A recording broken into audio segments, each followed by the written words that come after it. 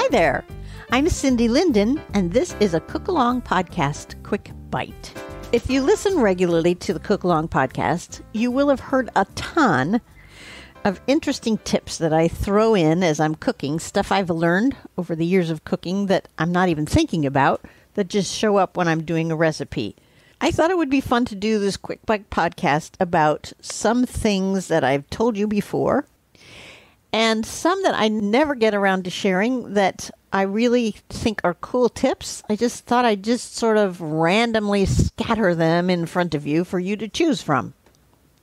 We're going to start, of course, with measuring flour. I will say this every single time. I have said this every single time that we have cooked a recipe together in which you are baking something with flour, because it really does make a huge difference.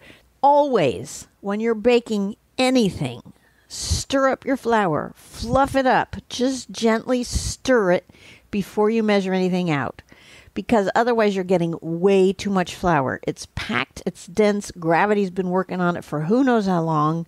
You need to fluff it up just gently so that it's aerated, that's the official term, before you scoop it into a cup. And that's the second part. Don't scoop your cup into the flour, scoop your flour into the cup. Take that newly fluffed flour and spoon it into your measuring cup.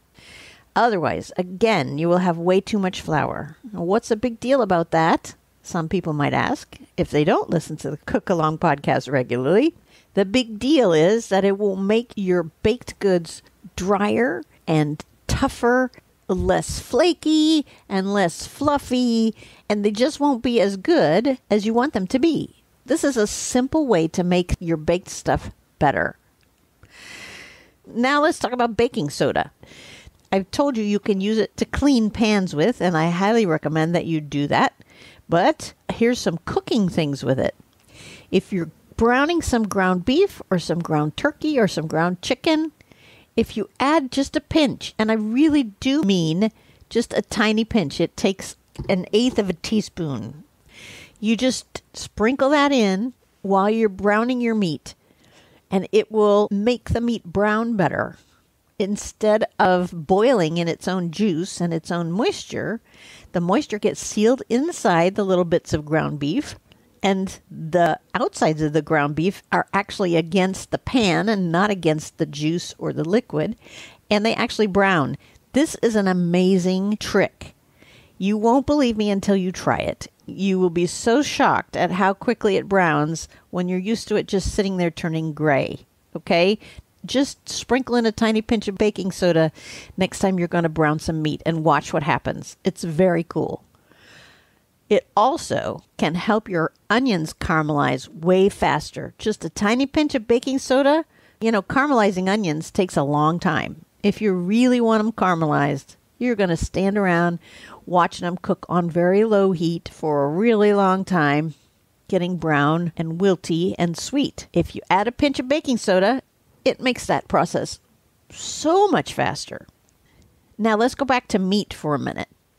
You may have read this, you may have heard this. If you haven't, it's important.